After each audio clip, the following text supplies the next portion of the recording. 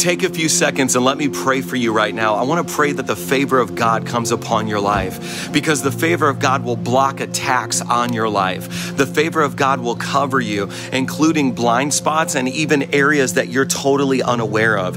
In the book of Psalms, it actually says, surely, Lord, you bless the righteous. You surround them with your favor like a shield. So let me pray according to Psalm chapter 5, verse 12. Father, I thank you that you surround them with your favor like a shield right now, to stop and block every attack, even attacks that they are unaware of, Father. And I thank you that this prayer marks a turning point in their life as your favor comes upon them like a father to their children. In Jesus' name, amen, amen. If you needed this, drop a comment down below.